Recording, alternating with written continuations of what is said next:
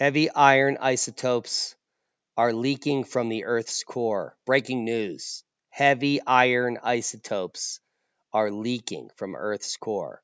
The paper coming out, Iron Isotope Fractionation at the Core Mantle Boundary by Thermodiffusion, is stirring up all kinds of trouble in geodynamics. Now, what do I mean by that? Heavy iron isotopes are leaking from the Earth's core. This is all based on assumptions. Now, the first assumption is, did you know the Earth's inner core is a solid ball made of iron and nickel? There have been no experiments to prove this, but there has been indirect experiments that have proved this.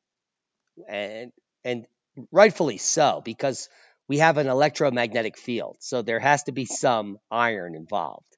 Seismoelectromagnetics is a field of the future.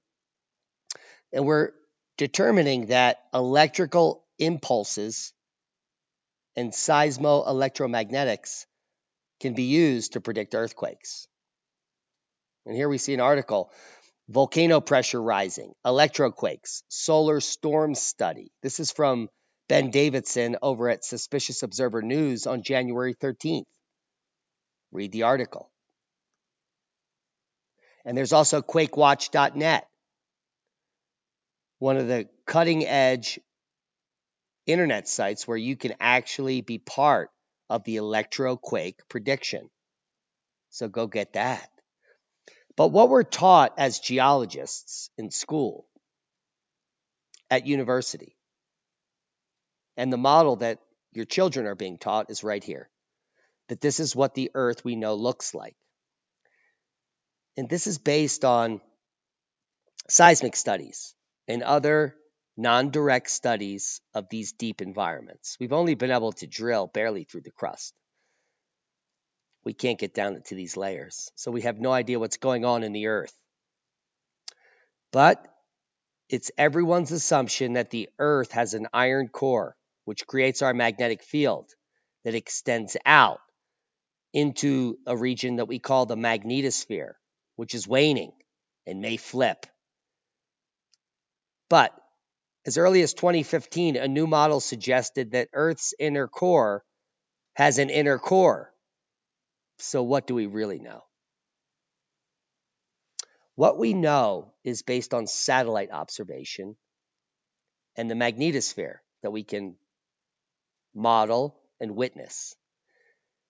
And what it shows, and what geologic evidence shows, is that that magnetosphere moves, sometimes rapidly and periodically, and causes very bad things to occur on our Earth. And we're living that moment. Now, is the Earth's inner core oscillating and translating anomalously? This is new research coming out today. The inner core is likely composed of hexagonal, close-packed phase of iron. And theoretical mineral physicist approach based on the ab initio method was adopted to determine the viscosity of hexagonal close-packed iron and the extreme pressures and temperatures corresponding to the inner core. The results found to deny geophysical observations of large fluctuations in the inner core rotation rate.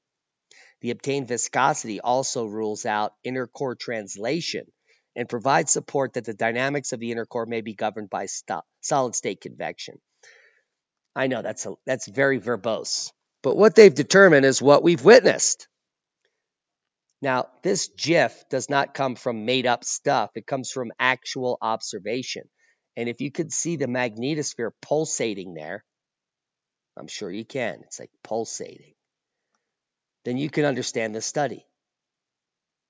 Is the Earth's inner core oscillating and translating anomalously? Well, based on the data, I would agree. There it is. It's pulsating. Some people think it's flat, but I digress. What I think is that we don't know anything. Now, can you imagine, based on this model here, that we've only been through this upper layer right here? We have never sent a drill bore down anywhere near here, let alone near here. So it's anyone's guess what's actually happening inside the Earth. Anyone's guess. These are all guesses. And they continue to change the model. This is way different than when I went to college. But now there's an inner core and an inner core and an outer core. But these transitions are not this discrete. What's really going on? Well, according to the research, and it's shocking, but it has nothing to do with black energy or dark energy, heavy iron isotopes are leaking from the core. So on the outer core here, we have these heavy isotopes leaking up into the asthenosphere here, the crust mantle boundary. And this is what's triggering those electroquakes. But is it coming from a solid and a liquid core? That's a guess. But we're working on it. This is all breaking scientific discovery, ongoing, and we're reporting it during a magnetic reversal. So maybe we can glean some evidence on why huge basaltic flows come out in the surface and what's actually happening beneath the crust, beneath our feet, on the very planet we live on. Albeit, very little movement currently. Hope you got something out of the video. We don't know what's happening in the center of our Earth, but we can make up fairy tales. But we can use those fairy tales to extrapolate what's really happening. QuakeWatch.net, the Earthquake Prediction Center, is using seismo-electromagnetics to explain what the mainstream could never explain without this pathetic jiffy. Be safe. We love you.